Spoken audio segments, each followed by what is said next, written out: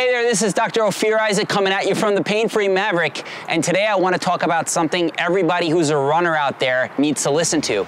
You may be a runner and you're totally unaware of the damage you're doing to your knee when you run.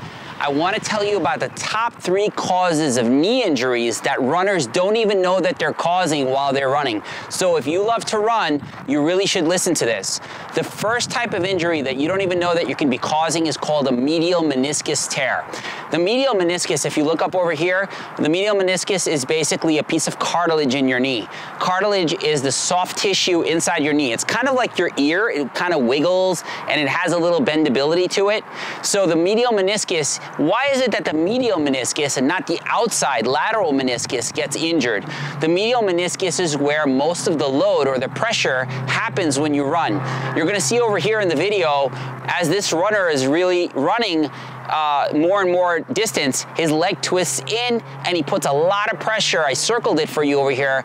You can see the pressure that he's putting on that medial side. Let me show you where the medial meniscus is. If you're having pain on the inside of your knee, right over here, then that's where most of your damage is going to happen in your meniscus if you don't change some things about your running.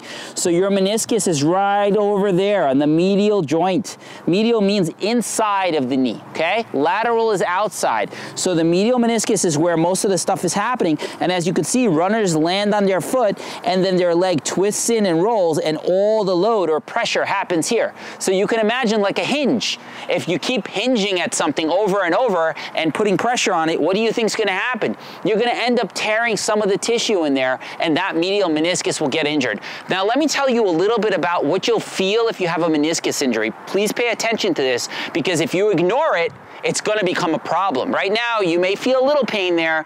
Here's the kind of pain that you may be feeling. I'm a runner, so I know I've had this myself, okay? So here's what you're gonna feel. You're gonna feel that after a run, it's gonna feel like your knee feels jammed up.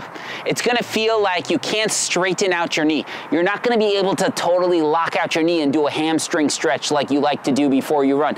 Your knee is gonna feel like it cannot straighten. It's also gonna feel like it has a spring in it, like a springy kind of block in it that you can't straighten it out. You're gonna feel like you have to limp a little bit as you start to run.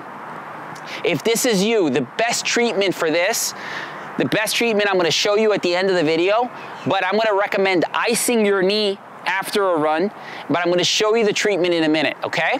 So that's the first cause of pain that runners have that they don't even know that they're creating.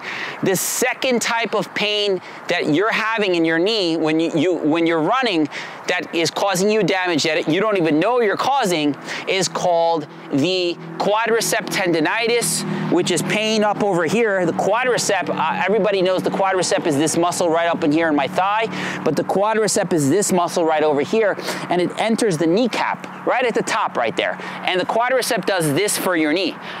It straightens your knee. You know what else the quadricep does? The quadricep helps you decelerate. It helps you when you land, when you run, the quadricep controls the movement and picks up the shock of your knee so you can push off.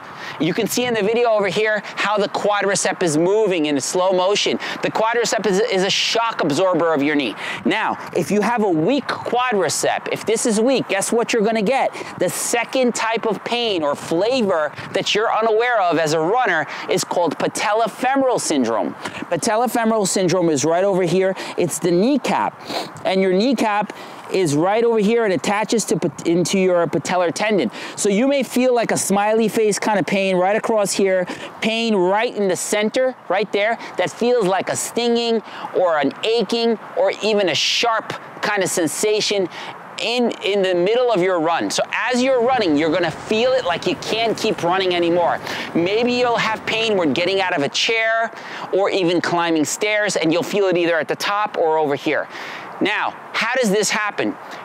Basically, this happens is if you have a very weak quadricep or your hip extensors, these muscles, your buttock muscles, don't work good, so they don't push off when you're running, So when you land, you're landing with your leg and you're hyperextending your knee too much, okay? At the end of the video, I'm gonna show you some techniques and exercises that you can do to prevent this from happening. If you're starting to feel even a little bit of this, it's really important that you stop it before it becomes worse, and it's gonna stop you from performing and running.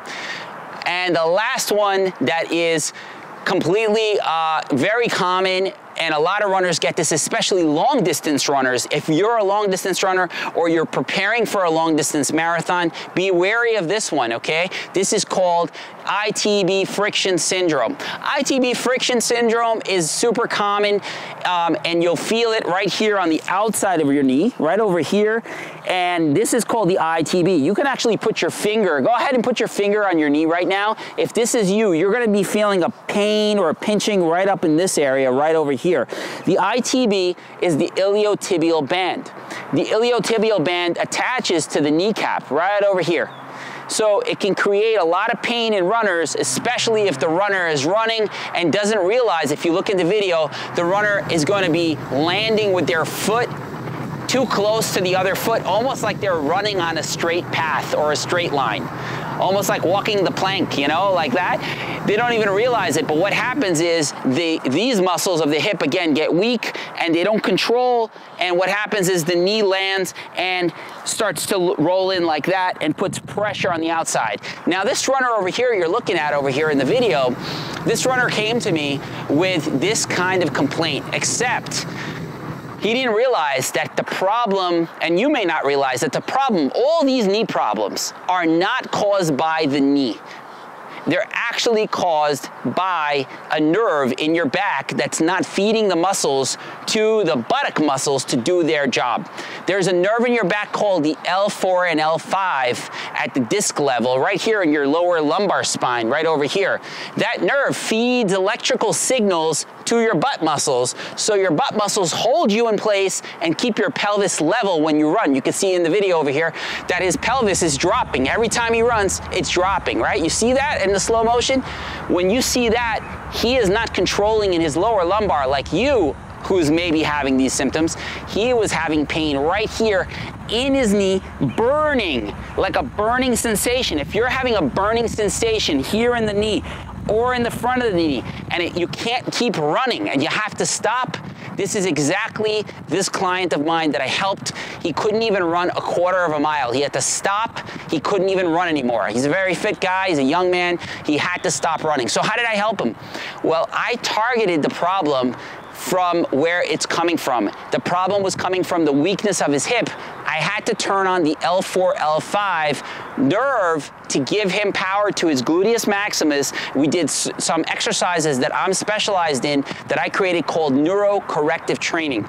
You'll learn about neurocorrective training here at the PainFree Maverick website. You can read some information about neurocorrective. Neurocorrective training is a very effective tool that attacks where the neuromuscular system is being compromised. The neuromuscular system is what controls all the impact to your knee. But if you don't have good control of the neuromuscular system, you're going to develop these problems.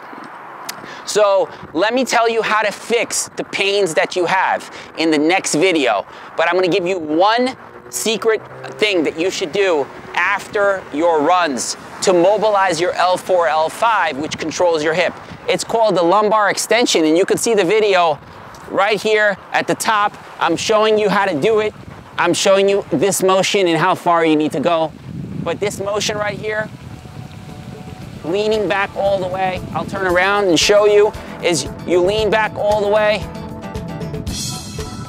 And by doing that, you are actually mobilizing the discs of your back. You're opening the L4-5 region, and that'll feed electrical signals to the quadricep. Keep enjoying your running, and if you have any questions for me, I am happy to help you and answer any questions about your problem. I'm in the Miami area, and I work with runners all the time, and I would love to serve you and help you. So go ahead and email me at OFIR@allcarept.com, or just leave me a comment right here in the video. Thanks.